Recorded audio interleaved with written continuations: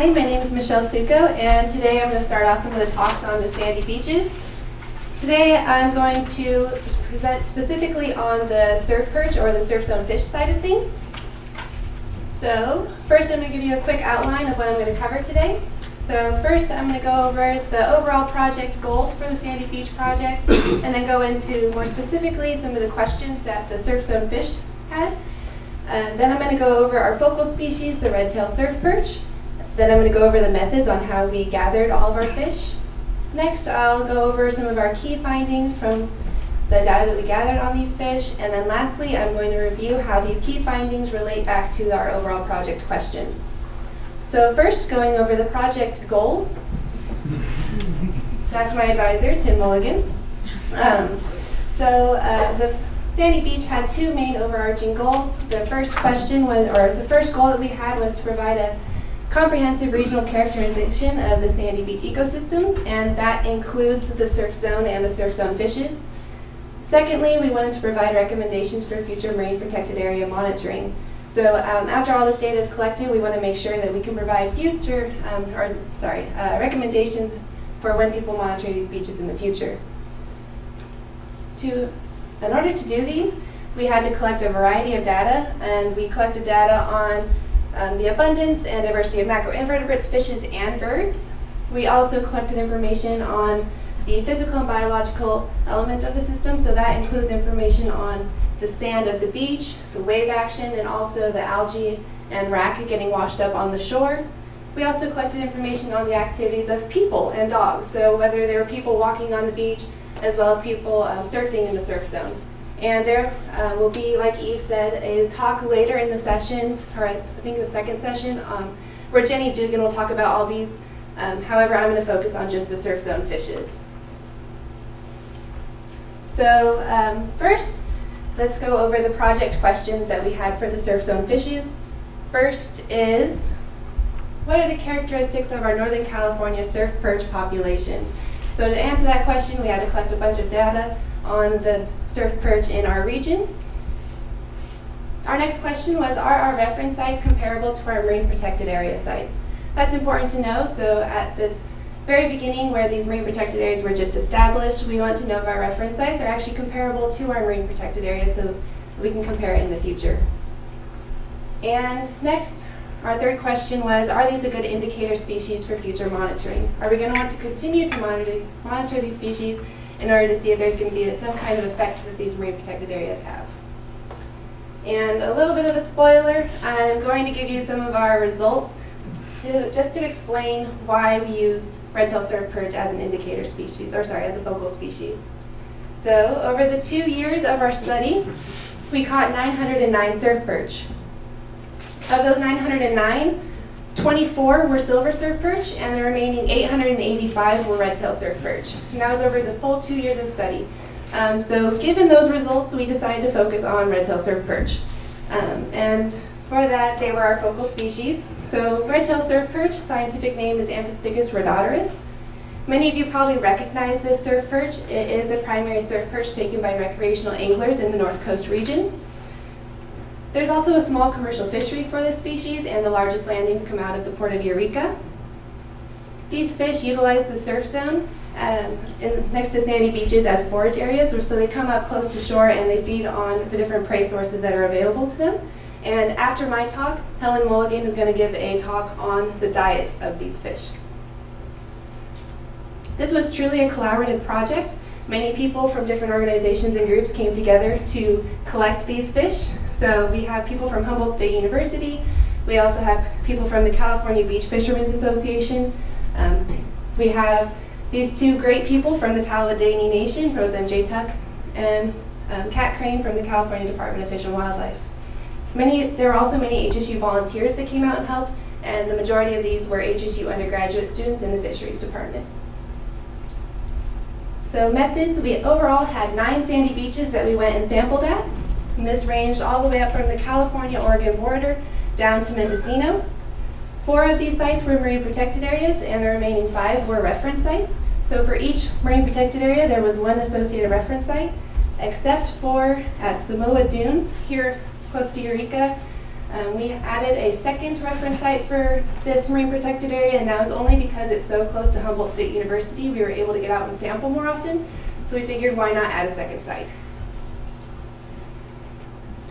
This was probably the most fun. The methods going out and collecting, we just went out on the beach and tried fishing with hook and line. So going out on the beach with your fishing pole, casting out into the surf zone and trying to catch some fish. In 2014, we sampled 6 of the 9 sites between June and October, and they were sampled 3 times each. The reason it was only 6 of the 9 sites is because 3 of the sites had not yet been added to the study at this time. And then in 2015, we sampled all of the 9 sites, 3 to 8 times each between April and November. We added more months to the sampling just to get a better picture of the abundance over the year. And they were sampled 3 to 8 times each. That variability is due to ease of access to the different sites as well as weather conditions. For each site, we tried to gather information on the abundance of the redtail surfperch, the lengths, sex ratios, and movement. And to gather information on movement, we tagged the fish with T-bar tags, and that's what these little yellow bars are in this picture. So I'm going to go over our key findings today, and they're going to relate to these 4 types of data that we are collecting. So now to go over our key findings. First, I wanted to make sure everybody knows that the data that I'm going to show you is pooled across the 2 years. So I'm not going to show it broken up by years. I'm just going to show you all the data for the 2 years. And first, looking at relative abundance. So here on our y-axis, we have mean catch per unit effort. That's calculated by the number of fish we caught in a particular day divided by how many hours went into catching those fish. On the x-axis, we have all of our sites ranging from north to south. The ones with the boxes around them are the marine protected areas, and the sites with the similar colors, those are the marine protected areas and their associated reference sites. So what we can see across the board here is that they're all pretty close to this 1 fish per hour. And also when you take a look at the marine protected areas and their associated reference sites, none of them are significantly different from one another, with one exception, and that is this South Samoa Dune site. We caught significantly lower or fewer fish per hour at the South Samoa Dune site than Samoa Dunes. So what this might indicate to us is that the South Samoa Dune site is not as good of a reference site than this Mad River site is for Samoa Dunes. Next, looking at length frequency. So this is just how frequently we caught fish of different sizes. So on the y-axis this time we have frequency, or how often we caught the fish. And the x-axis this time is the total length of the fish. This is in millimeters, and total length, we measure that by measuring from the snout of the fish all the way to the tip of the tail, or the caudal fin. And what we can see from this figure is that the range is from 140 to about 420 millimeters in size. But as you can see from the shape of this graph, that the average is around 260 millimeters, which is about a 10-inch fish. We can break this down by site over the 2 years. And so this time, mean length in millimeters on the y-axis, and once again, sites going across the x-axis. And wow, those are all very similar, right? There's hardly any variation across all the sites. So what we can get from this is that our marine protected areas and our reference sites are not significantly different once again. These are all very comparable sites. Next, looking at our sex ratios. So this time, sex ratios on the y-axis, where we say this shows the percent that are males and the percent that are females. This red line going across is our 50-50 mark, so half males, half females. I want to make it clear that the bars indicate male and female, so the lower darker portion are the males, and the upper lighter portion are the females. So what we can see here is that pretty much across the board, though there is some slight variation away from it, a lot of the sites are pretty close to that 50-50 mark. So across all of the North Coast region, we're seeing about half female, half male redtail surfperch. What is different about this from the other data we collected is that our marine protected areas and reference sites, all of them are significantly different though, with the one exception is that Samoa and South Samoa Dunes are almost identical.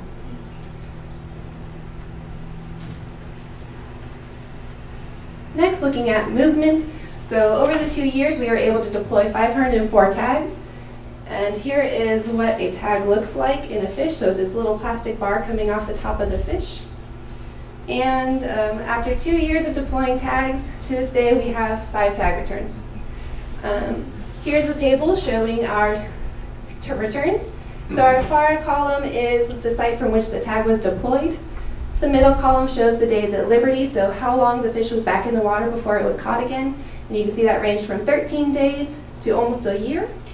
And then the far column is distance traveled, so how far that fish went. So we know where they were deployed from, and we also know where the fish was caught again, so we're able to estimate about how far that fish traveled. And you can see that range from 3 kilometers to 18 kilometers. Just wanted to go over some possible reasons as to why we had such low tag returns. First is poor tag retention. So it's possible that once we released the fish back out into the water, the tag just fell right off. It's also possible that our tags caused premature death. So when we were inserting the tag, for some reason we might have injured the fish, or it also could be that this yellow tag sticking out of a fish is a marker for a predator to come and eat it. It's also possible that there was just low reporting of tags. So it could be that an angler caught a fish and either didn't see that there was a tag on it, or it could also be that they just chose not to report their finding. It's also possible that, as many of you know, up here in the North Coast region, there's some beaches that are just really hard to get to. And so because of this restricted access, if the fish are choosing to go to these beaches, it just might not be that they're accessible to us to catch. There was a study done in Southern Oregon that looked at the effects of these same tags on Redtail Surfperch, and they found that poor tag retention and premature death were not a factor. So we also believe for our study that these were not reasons for our low tag returns. But given all of this, these results may indicate the movement is relatively local. I say may here just because we're going off of 5 tag returns. But despite being at liberty for 13 or almost a full year, these fish traveled less than 20 kilometers. So they stayed pretty close. So now just to review, looking at our results compared to our project questions. The first question that we had was, what are the characteristics of Northern California surfperch populations? And to answer that question, we were able to collect information on the abundance, length, sex ratios, and movement. And we saw pretty much across the board that all of our sites at this point are very similar, and that's something that you would expect having the MPAs just recently being established. We still believe that we need more information on movement, since we only have 5 tag returns at this time. The next question we had was, are our reference sites comparable to our marine protected area sites? And that was an overwhelming yes. As you can see from a lot of those figures, there's very little variability at this time, and our reference sites in particular were very comparable to our marine protected areas in that they weren't significantly different. The only time this wasn't true was for sex ratios. And lastly, are these a good indicator species for future monitoring? At the beginning of this project, it was discussed as to whether we should use surfperch as an indicator species, just because they have relatively low economic value and they appear to be really abundant in this region. So should we actually monitor them? And we believe actually, yes though, we should, especially for monitoring of marine protected areas for a couple of reasons. First, as you can see from our data, across the board in the North Coast region, our populations of surfperch or redtail surfperch are very similar, especially with respect to how many fish you can catch and what sizes are available. We also found that they're relatively local, or they may be, and what that might mean is that if there is some kind of local impact in our North Coast region, we should be able to see that impact reflected in our North Coast redtail surfperch populations, if indeed they are staying relatively local. And lastly, like I had mentioned before, there's many sites or many beaches in the North Coast region that are really hard to gain access to, and those can serve as potential refuges for these fish from fishing mortality. What that means is that if for some reason fishing mortality isn't the biggest driver affecting these fish populations, then we might be able to detect other drivers that are affecting these fish, especially in our marine protected areas and reference sites. And with that, I'd like to thank all of the data collectors and the co-authors and contributors and my funding sources, and I'll take any questions. And thank you for listening.